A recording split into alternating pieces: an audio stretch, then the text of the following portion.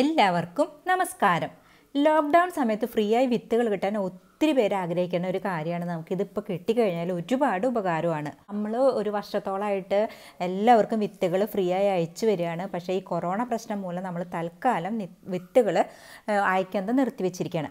അപ്പോഴാണ് നമ്മുടെ കൃഷി ഓഫീസർ നമ്മളുടെ അടുത്ത് ഒരു വിവരം ഇന്നലെ പറഞ്ഞത്. അതായത് ഗവൺമെൻറ് വിത്തുകളൊക്കെ അടുത്ത ആഴ്ച മുതൽ ഫ്രീ ആയിട്ട് വിതരണം ചെയ്യുന്നുണ്ട്. അതെല്ലാവർക്കും കിട്ടുന്ന ഒരു കാര്യമാണ്. അത് പത്രത്തിലൂടെ ഗവൺമെൻറ് അറിയിച്ചിരുന്നു. ഇത് പലരും അറിഞ്ഞിട്ടുണ്ടാവും. അപ്പോൾ അറിയാത്തവർക്കായിട്ടാണ് കേട്ടോ ഞാനിപ്പോൾ ഇത് പറയുന്നത്. ഈ ലോക്ക്ഡൗൺ സമയത്ത് വിത്തുകൾ നമുക്ക് കിട്ടുക എന്ന് പറയുന്നത് ഒത്തിരി ഒരു ഉപകാരമുള്ള കാര്യമാണ്. അപ്പോൾ ഇത് ഗവൺമെൻറ് ചെയ്യുന്നത് വളരെ ഒരു നല്ല കാര്യമാണ്. അപ്പോൾ ഇത് പഞ്ചായത്തിലൂടെ കൃഷി വകുപ്പാണ് ഈ പദ്ധതി നടപ്പിലാക്കി വരുന്നത്. അപ്പോൾ നമ്മുടെ കൃഷി വകുപ്പിന് നമ്മൾ പ്രത്യേകം നന്ദി പറയണം. അതുപോലെ തന്നെ തക്ക സമയത്ത് ഈ വിവരം നമുക്ക് അറിയിച്ചു തന്ന നമ്മുടെ കൃഷി ഓഫീസറായ സുജിക്കും നമ്മുടെ എല്ലാവരുടെ പേരിലും പ്രത്യേകം താങ്ക്സ്.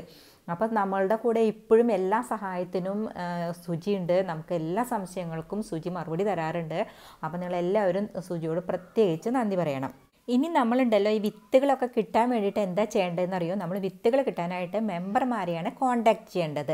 അതായത് നമ്മളുടെ വാർഡ് മെമ്പർ ഉണ്ടല്ലോ, വാർഡ് മെമ്പറായിട്ട് ബന്ധപ്പെട്ട് കഴിഞ്ഞാൽ ഓരോ ഏരിയയിലേക്കുള്ള വിത്തുകൾ എന്നാണ് വിതരണം ചെയ്യുക എന്നുള്ളത് അദ്ദേഹം പറഞ്ഞുതരും. അടുത്ത ആഴ്ച മുതൽ വിത്തുകൾ വിതരണം ചെയ്യൽ സ്റ്റാർട്ട് ചെയ്ത് തുടങ്ങും. അപ്പോൾ ഓരോ സ്ഥലങ്ങളിലും ഓരോരോ ദിവസമായിരിക്കും.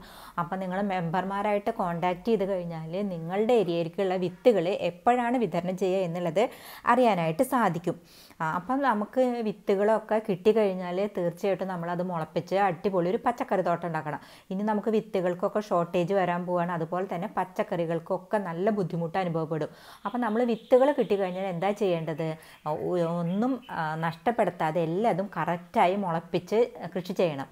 അപ്പോൾ വിത്തുകളൊക്കെ കറക്റ്റായിട്ട് എങ്ങനെ മുളപ്പിക്കാം എന്നുള്ളൊരു വീഡിയോ നമ്മൾ അപ്ലോഡ് ചെയ്തിട്ടുണ്ട്. ദയവായി അതൊക്കെ ഒന്ന് കാണണം. അതിൻ്റെ ലിങ്ക് ഞാൻ താഴെ ഇടാം. അപ്പോൾ അതെല്ലാം കണ്ട് ട്രൈ ചെയ്യണം. അതുപോലെ തന്നെ നമ്മൾ മണ്ണ് ഒരിക്കലും പ്രധാനമാണ്. മണ്ണ് നന്നായെങ്കിൽ മാത്രമാണ് നമ്മുടെ വിളകൾ നന്നാവുള്ളൂ. അപ്പോൾ എങ്ങനെ കറക്റ്റായിട്ട് മണ്ണ് ഒരുക്കാം, അതുപോലെ തന്നെ എങ്ങനെ കീടബാധയില്ലാതെ നമുക്ക് സംരക്ഷിക്കാം എന്നുള്ള കാര്യങ്ങളൊക്കെ നമ്മൾ ഈ PRS കിച്ചണിൽ പറഞ്ഞിട്ടുണ്ട്. അപ്പോൾ ദയവായി അതൊക്കെ ഒന്ന് കണ്ട് ട്രൈ ചെയ്യണം. ഇനി നിങ്ങൾക്കുള്ള എല്ലാ സംശയങ്ങളും ഞങ്ങളായിട്ട് കോൺടാക്ട് ചെയ്ത് ചോദിക്കാം. അതുപോലെ നമ്മുടെ കൃഷി ഓഫീസറായ സുജിയോട് നിങ്ങൾക്ക് നേരിട്ട് വേണമെങ്കിൽ അങ്ങനെ ചോദിക്കാം, അല്ലാതെയും ചോദിക്കാനുള്ള സൗകര്യമുണ്ട്. അപ്പോൾ ദയവായി നിങ്ങൾ വിത്തുകൾ കിട്ടുന്ന മുറയ്ക്ക് കറക്റ്റായി മുളപ്പിച്ച് അത് കൃഷി ചെയ്യേണ്ടതാണ്. 30 ദിവസം കൊണ്ട് വിളവെടുക്കുന്ന ചീര 11 ദിവസം കൊണ്ട് വിളവെടുക്കുന്ന രീതി എങ്ങനെയെന്ന് നമ്മുടെ കൃഷി ഓഫീസറുടെ അറിവ് നമുക്ക് എല്ലാവർക്കും ഒത്തിരി പ്രയോജനമായി. നമ്മളെല്ലാവരും ഇപ്പോൾ നമ്മളുടെ വീട്ടിൽ ഇപ്പോൾ 2-3 പ്രാവശ്യമൊക്കെ ചീര വിളവെടുത്ത് കഴിഞ്ഞു. അപ്പം അദ്ദേഹത്തിന് നമ്മൾ ഇതിൻ്റെ പേരിൽ പ്രത്യേക ഒരു നന്ദി പറയണം. ഇനി അടുത്തതായിട്ട് അദ്ദേഹം നമുക്ക് പറഞ്ഞു തന്നിരിക്കുന്നത് 40-45 ദിവസം കൊണ്ട് വിളവെടുക്കണ വെണ്ടയുണ്ടല്ലോ, അത് 20 ദിവസം കൊണ്ട് വിളവെടുക്കാനും അതുപോലെ തന്നെ 5 മാസത്തോളം നമുക്ക് അതിൻ്റെ വിളവെടുപ്പ് നടത്താനും എങ്ങനെ സാധിക്കും എന്നുള്ളതാണ്. അപ്പം നമ്മളിവിടെ അത് ചെയ്ത് സക്സസ് ആയിട്ടുണ്ട്. അടുത്ത നമ്മുടെ വീഡിയോ എന്ന് പറയുന്നത് ഇതാണ്, വെണ്ട കൃഷി. അതായത് 25 ദിവസം ആകുമ്പോഴേക്കും നമ്മുടെ വെണ്ട പൂത്തിരിക്കും. അതുപോലെ തന്നെ നമുക്ക് 5 മാസം തുടർച്ചയായിട്ട് ഇതിന്ന് വിളവെടുപ്പ് നടത്താനും സാധിക്കും. അപ്പോൾ എങ്ങനെയാണെന്നുള്ള അദ്ദേഹത്തിൻ്റെ പറഞ്ഞു തന്ന പ്രകാരം ഞാനത് ചെയ്ത് ഇവിടെ സക്സസ് ആയതിൻ്റെ അടുത്ത വീഡിയോ അതാണ്. അപ്പോൾ ദയവായി എല്ലാവരും അതൊക്കെ ഒന്ന് കണ്ട് ട്രൈ ചെയ്യാൻ ശ്രമിക്കണം.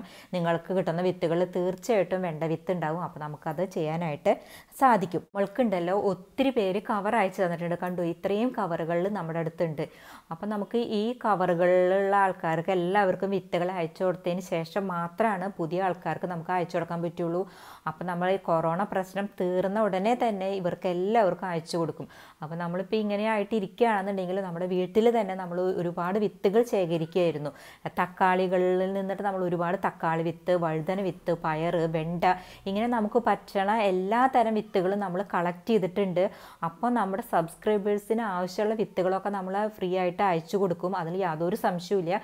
പക്ഷേ ഈ വന്നിരിക്കണ ഈ കവറുകളിലുള്ളവർക്ക് ഫസ്റ്റ് അയച്ചു കൊടുത്തതിന് ശേഷം മാത്രമാണ് നമുക്ക് പുതിയവർക്ക് അയച്ചു കൊടുക്കാനായിട്ട് സാധിക്കുകയുള്ളൂ. അപ്പോൾ ദയവായി നിങ്ങളതൊന്ന് മനസ്സിലാക്കണം.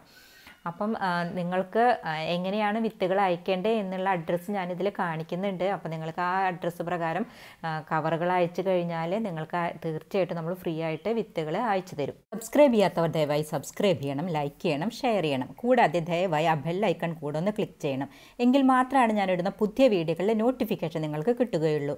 നിങ്ങൾക്കിതുമായി ബന്ധപ്പെട്ട എല്ലാ അഭിപ്രായങ്ങൾക്കും നിർദ്ദേശങ്ങൾക്കും താഴെ കമൻറ്റ് ചെയ്യാവുന്നതാണ്. അല്ലെങ്കിൽ മെയിൽ ID യിലേക്ക് മെയിൽ ചെയ്താലും മതി. നന്ദി, നമസ്കാരം.